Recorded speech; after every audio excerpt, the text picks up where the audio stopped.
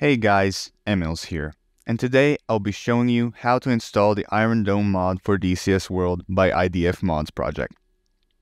So to download the mod, you can join the IDF Mods project Discord server and find the download link under Mods Releases. Go to the Iron Dome thread and click the download link. This will take you to Mediafire and click the download button there to start the download.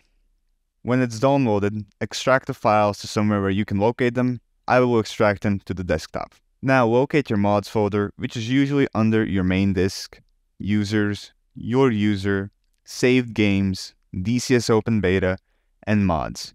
If you don't have a mods folder, then create one with the exact same name as shown here.